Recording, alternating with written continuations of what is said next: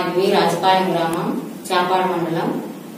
నేను ఉద్యోగరీత్యా పెద్దపాలెగండ్ల లక్ష్మీదేవి, తన భర్త కొండయ్య, మా అన్నయ్య పెంచలయ్య నమ్మి వాళ్ళకి 7 లక్షల డబ్బులు ఇచ్చాను, ఉద్యోగం ఇప్పిస్తా అని చెప్తే ఎంతో నమ్మకంగా చెప్పారు.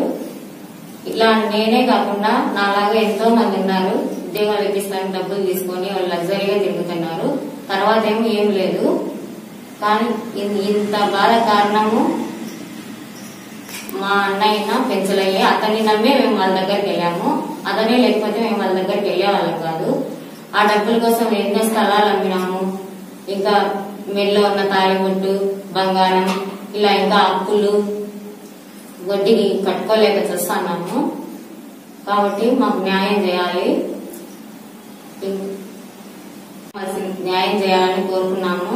మా దగ్గర ఉన్న ఎవిడెన్స్, ఆమె పంపిన అకౌంట్ డీటెయిల్స్ అన్ని మా దగ్గర ఉన్నాయి. అన్ని చూపించినా ఆమె ఇంకా నేనేం తీసుకోలేదని చెప్పి తప్పుడు మాటలు మాట్లాడుతానే ఉంది. మమ్మల్ని తిట్టి గెట్టేస్తాను వాళ్ళ ఇంటి దగ్గర పోతే. మేము కేసు కంప్లైంట్ చేసి ఇంటికి వెళ్లే దారిలో అయితే కార్తో వెంబడించి మమ్మల్ని చాలా చిత్రహింసలు పెడతా ఉంది. మేమైతే ఆ అప్పు చేసి ఆ డబ్బులు కట్టలేక చాలా దీన స్థితిలో ఉన్నామండి. ఎంత అంటే అసలు ఇంకా అవి ఆ డబ్బులు రాకపోతే ఇంకా మేము కట్టుకోలేకపోతే ఇంకా మాకు కూడా చావేశారని ఇలా మేము కేసు పెట్టామని చెప్పి మా మీదే మళ్ళీ తిరిగి కేసు పెడతాం. మేము డబ్బుల కోసం ఇలా చేస్తామని. కానీ అదంతా అబద్ధం అండి. ఆమె గతంలో కూడా చాలా చేసింది ఇలాంటివి. ఆమె డీలర్ గా ఉన్నప్పుడైతే ఎమ్మెల్యేనే చాలా బెదిరించింది, నేను చనిపోతా డీలర్స్ తీసేస్తే అని చెప్పి. కాబట్టి ఇలాంటివన్నీ ఆమెకేమో మామూలే. కానీ మాకు మాత్రం మా డబ్బులు మాకు ఇప్పించకపోతే మాత్రం మాకు నిజంగానే మేము వాసమాలాగి ఏదైనా ఆత్మహత్య చేయాల్సిన పరిస్థితి మాకు ఉందండి.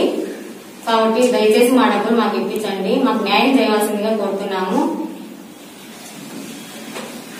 ఊరికే మూతికి పూసుకొని వాసమాలు అట్లా యాక్టింగ్ చేస్తుంది. ఇది 3వ సారో 4వ సారో అట్లా చేయడం సార్. అమాయకుల ప్రజల దగ్గర పెద్దపాలెగండ్ల కొండయ్య, తన భార్య అయినటువంటి లక్ష్మీదేవి, తన వరుస మేనేజర్ అయినటువంటి పెంచలయ్య, ఈ ముగ్గురు కలిసి అమాయకులకు ఉద్యోగాలు ఇప్పిస్తామని చెప్పేసి లక్షలాది రూపాయలు వసూలు చేయడము, లగ్జరీ కార్లు తిరగడము చేస్తున్నారు.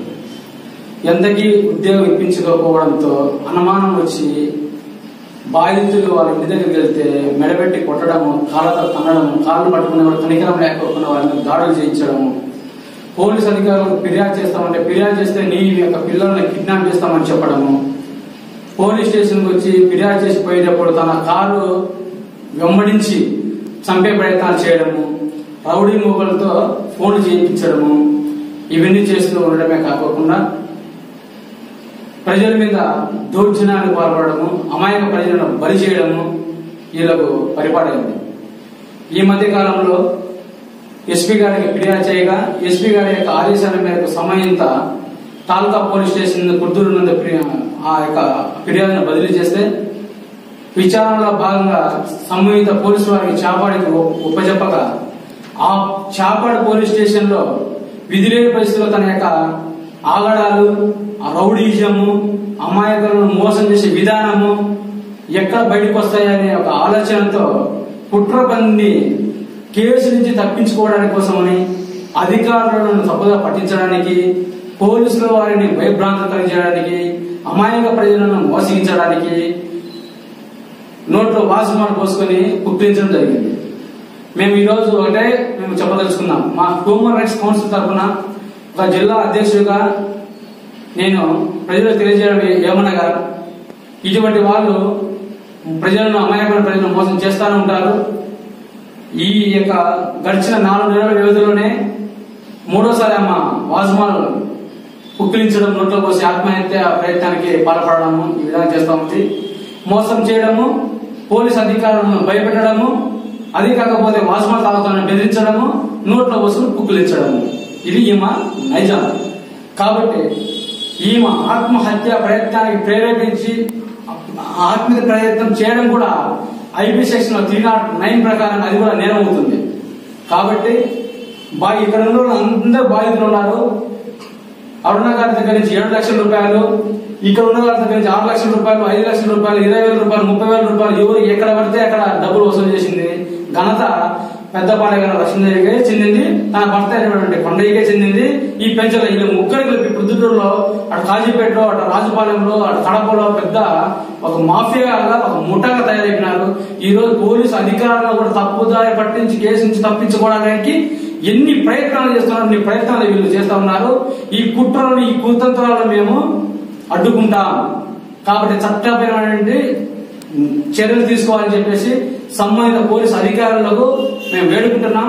ఇప్పటికే సంబంధిత పోలీసు వారు ప్రజలకు న్యాయం చేసే విధంగా ముందుకు అడుగులు వేశారు. ఇలాగే ప్రజలకు న్యాయం చేసి ఈ ఇక్కడ బాధితులు అందరి తరఫున నేను డిమాండ్ చేస్తున్నా.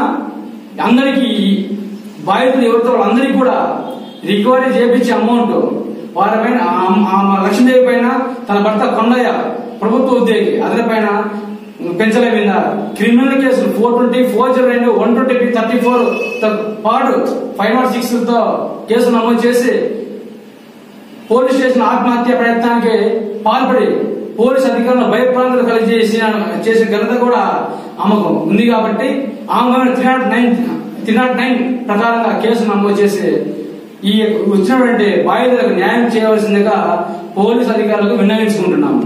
లేని పక్షంలో కోర్టు ద్వారా ఆశ్రయించ పెద్దపాలెం కొండయ్య తన భార్య లక్ష్మీదేవి పెంచలే వాళ్ళు డబ్బులు ప్రజల నుంచి ఏ విధంగా అమాయక ప్రజల నుంచి వీళ్ళు మోసగించి ఉద్యోగాల పేరుతో తీసుకున్న డబ్బులు వాయిస్ రికార్డ్ ఆడియో రూపంలో కూడా ఉన్నాయి.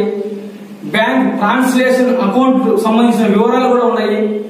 ఇన్ని ఉన్నప్పటికీ కూడా ఈరోజు తన యొక్క బండారం బయట ఎక్కడ పడుతుందో అని చెప్పేసి ఈరోజు ఆత్మహత్య ప్రయత్నం చేయడం చాలా దారుణం.